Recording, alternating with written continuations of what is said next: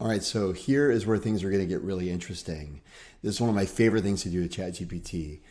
You're going to open the app and you're going to do a stream of consciousness debrief of a meeting that you've had in order to get some next steps. So I'm going to look at my calendar today, actually. That's what I'm doing right now.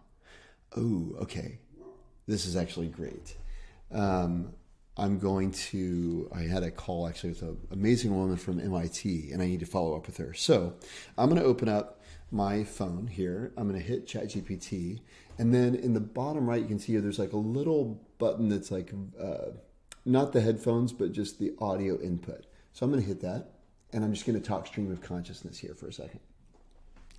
Hey, I was wondering if you could help me do a quick debrief of my call with Marian from MIT. She runs the MAD Institute, which is their design school. She and I talked about a number of ways that we could potentially collaborate, and I'd love to send her a thoughtful follow-up. Let me see what's on my mind. We talked about potentially doing a rotational program where we contribute to one another's programs. We also talked about maybe an advisory council where I take an outside advisor role on the MIT board to get an outside perspective. And we also talked about perhaps a design conference, something like TED, but focused on students of design to bring together various institutions. She used the word reasonable, so I would love to use the word reasonable. And also I kind of reacted to it. I said I don't want to do the reasonable thing, so maybe try to make a joke about being unreasonable.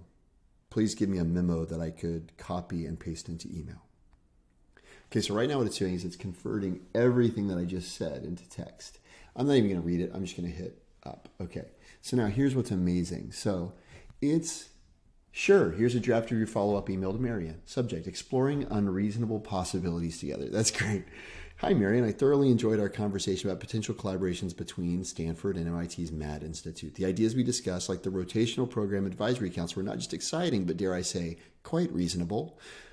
While reasonable is certainly a compliment, I must confess that part of me always leans towards slightly unreasonable. As George Bernard Shaw said, the reasonable man adapts himself to the world. The unreasonable one persists in trying the adaptable world to himself.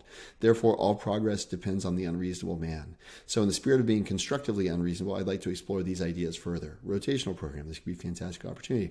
Advisory council, design conference. Let's challenge ourselves to turn these reasonable ideas into something extraordinary. I look forward to our next steps. Okay, so this is amazing. But now all I can do, if I just hold this, I can copy the whole thing. I can open my email client, and then I can drop it in. And again, it's not that I have to take it, hook, line, and sinker, so to speak. But it's a pretty incredible start. So the assignment now is, the drill, so to speak, is just go stream of consciousness. What I love about doing this is you clearly don't have to have all of your ideas together. You clearly don't have to have your ideas well thought out, right? I love saying, oh, what else?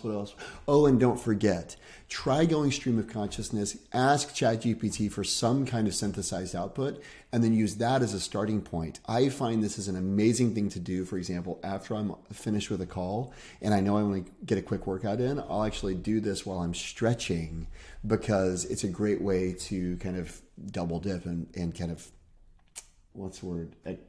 Put on an Iron Man suit, perhaps? Good luck.